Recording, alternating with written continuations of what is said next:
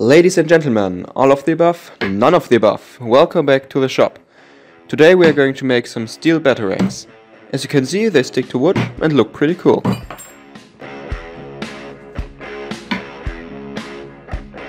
The first step will be to determine how much raw material you're going to need. To do that, you can print the templates out and then lay your bar stock onto the outline of the batarangs.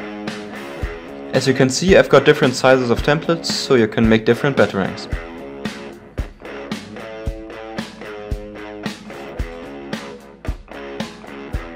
So let me just quickly say that this is mild steel, so that cannot be hardened. And these two little parts are high carbon steel. This is, I think, 01 tool steel, so we can harden this later on. To cut the 3mm sheet metal I use an angle grinder, because it's just a pain to use the hacksaw on this stuff. And because steel dust is some nasty stuff, please wear a breathing mask while using an angle grinder. Now cut out the templates. I will show you all the steps on how to make these batarangs on the big one, because it's easier to see the details on camera. The smaller batarangs are made exactly the same way.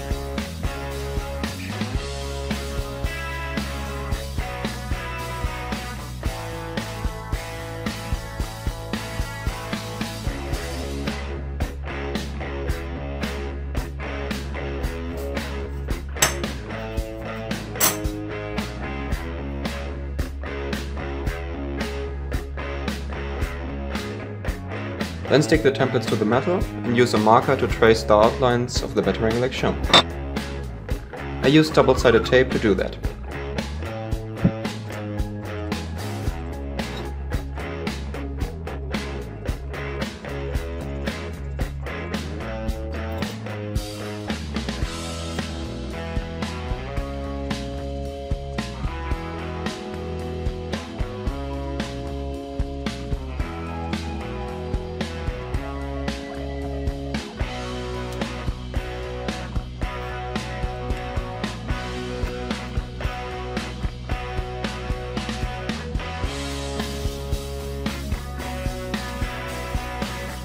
Then use an angle grinder or maybe metal files to get the rough shape of the batarang.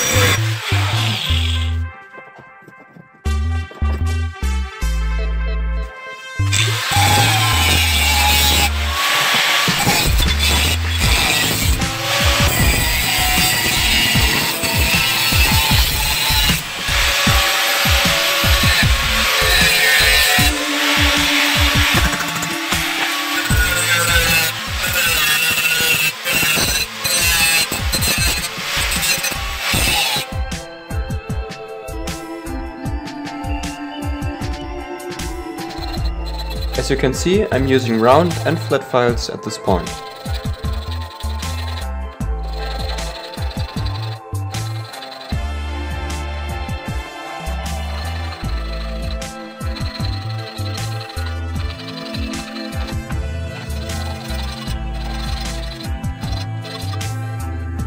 A fine triangular file is just great to reach into tight spaces.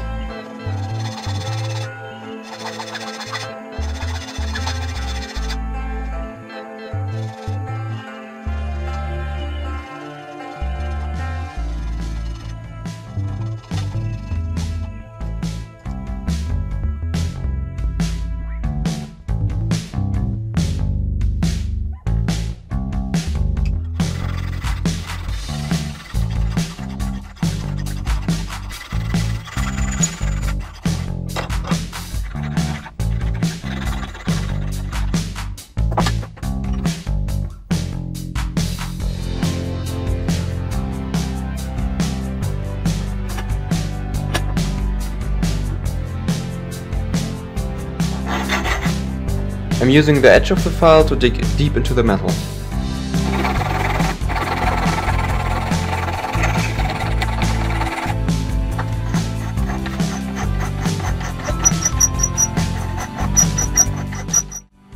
This is how the Batarang should look like after filing.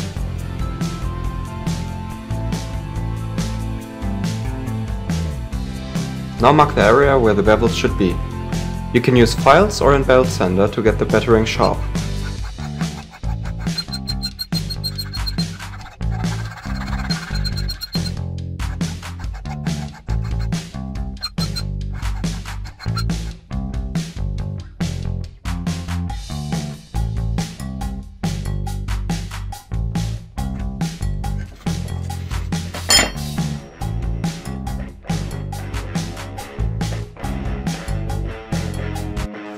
Okay, now it's time to harden the Batarangs. I'm using a propane torch to heat the tool steel to a dull red, which is quite hard to see on camera, and then quench it into water. Better would be oil, but I've got only water.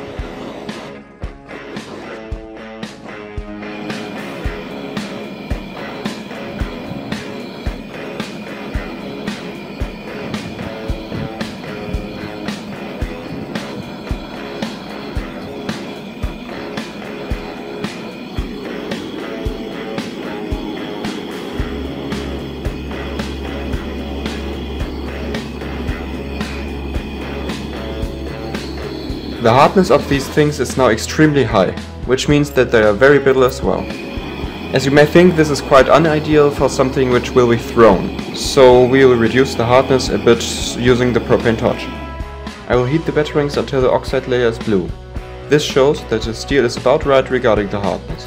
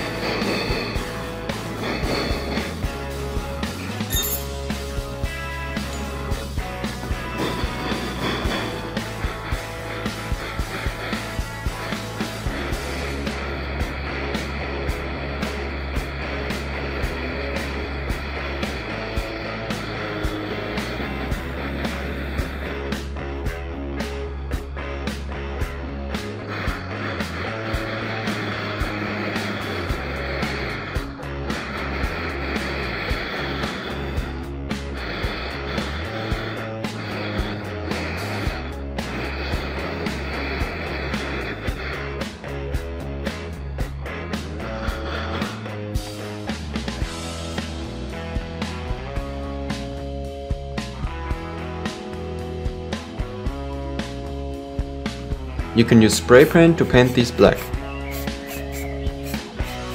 If you want to, you may resand the bevels so that the cutting edges have a metallic silver color. I didn't do that here though.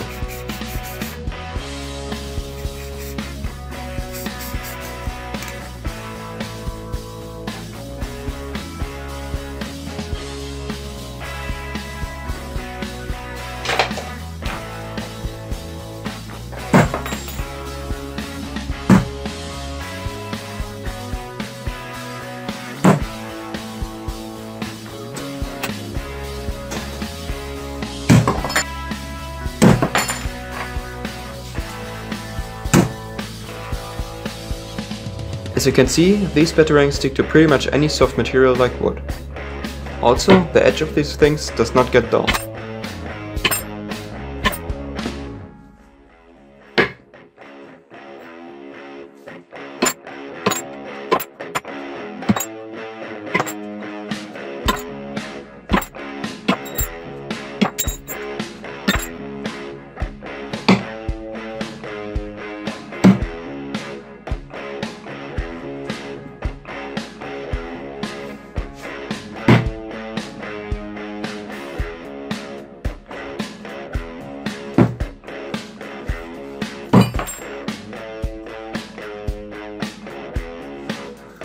Thanks for watching this video. If you like these kind of projects, please go ahead and give this video a like and maybe subscribe to my channel to not miss any new upcoming videos. Thanks and bye bye.